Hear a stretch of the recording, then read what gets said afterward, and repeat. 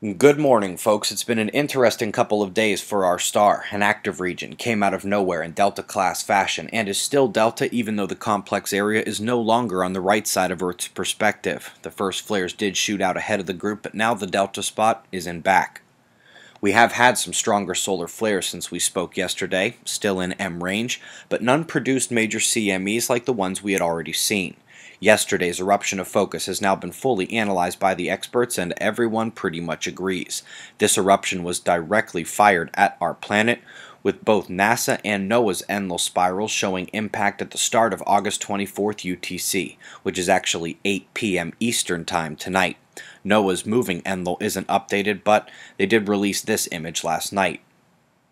When the shockwave arrives at Earth, we will already be perturbed. This morning, the solar wind is showing a coronal hole stream impact that was very dense, and we're already seeing the post-shockwave rise in speed. The effects are starting now, and a level 2 storm is already in progress. As you check out some incoming filaments, know that by the time the impacts occur, I will have also raised the earthquake index to high on QuakeWatch.net due to the space weather, coming Jupiter conjunction of the Sun, and of course the coming of a coronal hole that actually changes the portal polarity, as we've been positive for a while now. In the week since we dropped down from a high QuakeWatch index, there have been 0 magnitude 6 earthquakes, rare locations taking all the top spots since then. In the news today, brand new galactic center analyses. I couldn't hope to show you everything here in the news, but this has deeper look written all over it, and it's linked for you below. NASA's Earth Observatory showing an amazing bloom in the Baltic. And finally, we have the Weather Channel with our coming 3-month temperature predictions in the United States. That's weather.com. Now, more solar flares means more storms. The twin typhoons are still trucking with Loki and Kilo over to the west of Hawaii as well. There is another storm potentially forming to the east of it there. And of course in the Atlantic, Danny is a hurricane, but we've now also got storms forming to the north and east of it. That makes 2 typhoons in the West Pacific and 6 storms from the Central Pacific to the Atlantic.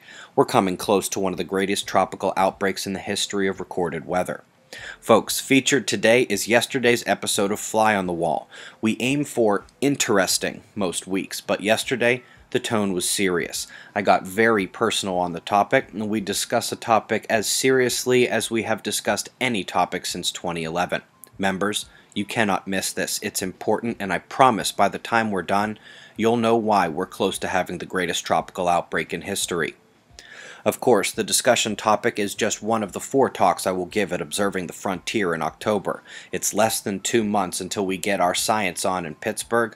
You guys got to come see us. And I understand hotels are really filling up due to a Steelers home game that weekend, so no more procrastinating.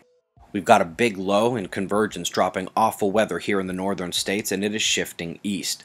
Europe has 2 storms churning in the north and northwest. Weather shares are appreciated. And down under, the convergence very easily identified as usual. We've got your current conditions and shots of our star to close. Website members, no joke. Time to check out Fly on the Wall if you've been putting it off. It's 6:15 a.m. Eastern Time, and that's the news. Eyes open, no fear. Be safe, everyone.